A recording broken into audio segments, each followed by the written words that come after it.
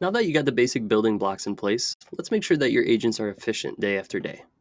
Views are where your agents will spend most of their time, so it's critically important that they've set up in a way that actually reflects their workflow. Views could be thought of as folders of tickets, each with their own set of filters.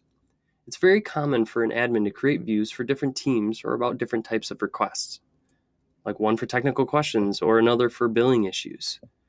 Another option might be creating views based on the customer who submitted the ticket, especially if you're supporting any VIP accounts.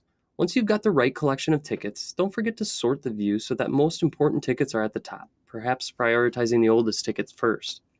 A couple of valuable columns to include with your views are the time remaining until the next SLA breach or even the predicted customer satisfaction. By sharing these views with your agents, you can ensure that everyone is working from the same perspective instead of leaving it up to each agent's own interpretation. Next, we'll talk about using macros to reply to tickets efficiently. Macros can be applied with a click of a button to provide the customer with a thorough and error-free response.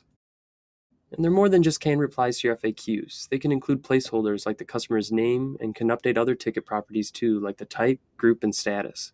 As you build out a library of macros, we recommend nesting them into categories so it's easy for anyone to find the template they need. You can even use macros to create a better internal escalations from one agent group to another. For example, let's say that we're escalating a ticket from our support team to a developer so they can investigate a bug. If our developers always need a couple of pieces of information before they can begin their work, we can list them as an internal comment in a macro that's easy for an agent to complete before escalating the ticket. This ensures that the developer has what they need from the start and can get right to work. Lastly, let's think about what other tools your agents use on a daily basis. Whether that be a CRM, a different shipping platform, or maybe even a product database.